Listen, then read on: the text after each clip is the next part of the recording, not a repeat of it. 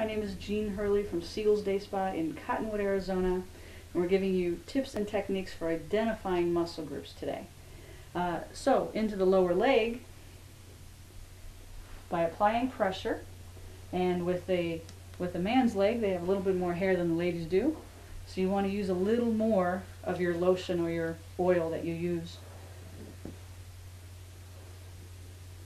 And by the simple act of applying the lotion, you can feel the muscles.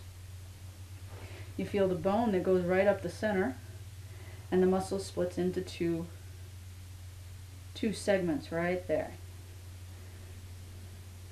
You have a muscle group here and a muscle group here.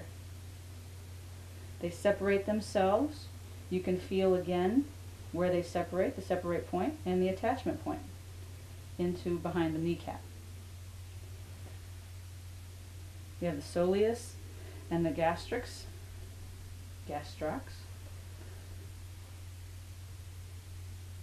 And it's simple. They split, they come into two. You have your hamstring that runs around the middle with the bone. And they bulge as you go over them. You can feel the bulge, you can see the bulge. Identifying.